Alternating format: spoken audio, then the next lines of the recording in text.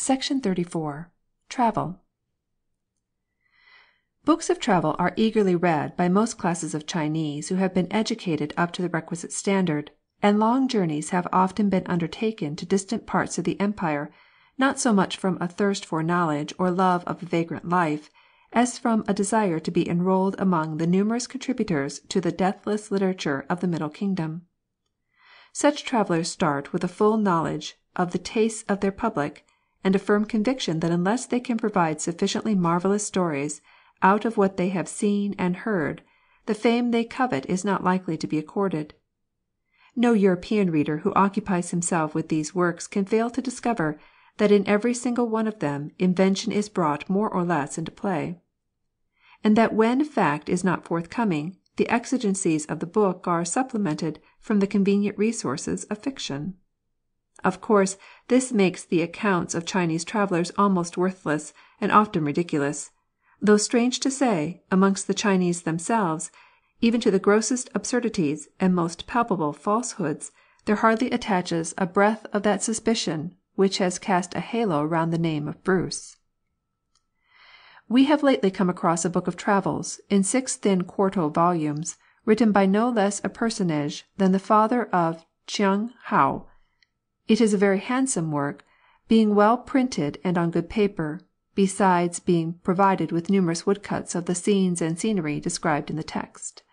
The author, whose name was Lin Ching, was employed in various important posts, and while rising from the position of prefect to that of acting governor-general of the 2 Kiang, travelled about a good deal, and was somewhat justified in committing his experiences to paper. We doubt, however, if his literary efforts are likely to secure him a fraction of the notoriety which the Tientsin massacre has conferred upon his son. He never saw the moon shining upon the water, but away he went and wrote an ode to the celestial luminary, always introducing a few pathetic lines on the hardships of travel and the miseries of exile. One chapter is devoted to the description of a curious rock called the Loom Rock. It is situated in the Luxi district of the Changchou prefecture in Hunan, and is perfectly inaccessible to man, as it well might be, to judge from the drawing of it by a native artist. From a little distance, however, caves are discernible hollowed out in the cliff, and in these the eye can detect various articles used in housekeeping, such as a teapot, etc., amongst others a loom. On a ledge of smooth rock a boat may be seen, as it were hauled up out of the water. How it got there, and what is the secret of the place, nobody appears to know, but our author declares that he saw them with his own eyes.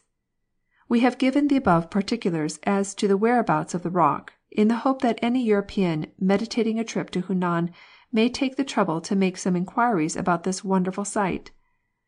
The late Mr. Margry must have passed close to it in his boat, probably without being aware of its existence, if, indeed, it does exist at all. We cannot refrain from translating verbatim one passage which has reference to the English, and of which we fancy Chiang Hou himself would be rather ashamed since his visit to the outside nations. Here it is.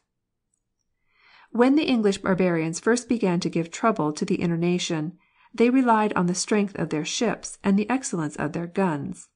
It was therefore proposed to build large ships and cast heavy cannon in order to oppose them. I represented, however, that vessels are not built in a day, and pointed out the difficulties in the way of naval warfare. I showed that the power of a cannon depends upon the strength of the powder, and the strength of the powder upon the sulphur and saltpetre, the latter determining the explosive force forwards and backwards, and the former the same force towards either side. Therefore, to ensure powder being powerful, there should be 7 parts saltpetre out of 10. The English barbarians have gotten rattan ash which they can use instead of sulphur, but saltpetre is the product of China alone. Accordingly, I memorialized His Majesty to prohibit the export of saltpetre, and caused some £37,000 to be seized by my subordinates. End of section 34.